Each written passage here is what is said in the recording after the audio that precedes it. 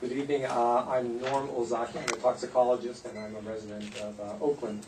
I'd like to speak about the air quality section of the initial study. It's a complicated section in many ways, and I'm going to make a general statement that I would like to do. The air quality section of the initial study are the reasons why we continue to see degradation in the air quality of our urban environments and neighborhoods.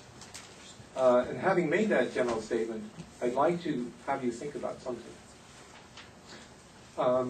Public health studies recently have indicated that there has been an increase in asthma and breathing difficulty among children.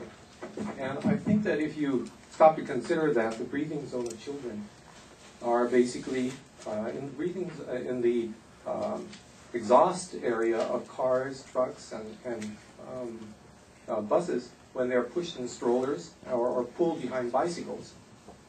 In point of fact, what's happening is that our children are being exposed to very toxic and hazardous gases that are being emitted through the exhaust. If you consider that the success of a project like Safeway's is really contingent on the number of people who drive and shop at Safeway, basically we're looking at a fairly good-sized increase in traffic. And if you say that there's a 10% increase in traffic, as is indicated in the initial study, really it doesn't indicate a 10% increase in air pollution.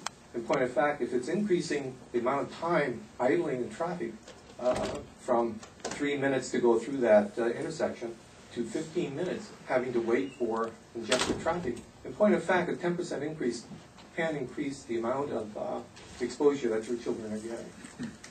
So if the EIR process is really an evaluation of potential effects of their environment, then the air quality section really ignores aspects of our environment that affect the residents who live around that area. And what I would really like to do is to raise maybe 3 or 4 points that may strengthen the air quality section of the EIR. And with the pun intended, perhaps we can breathe a little easier. If you assume that air quality is a function of air emission sources that affect a particular location, then those sources really, and the effect of those sources, should be the focus of the EIR, in the air quality section. The City of Oakland is actually suggesting that surrogate data from West Oakland be used to evaluate the project site. I feel that it's really not appropriate and not really acceptable to be using air quality data that can be collected from that location. There's no reason why air quality data cannot be collected from that location. Thank you, Mr. Ozaki. Next speaker.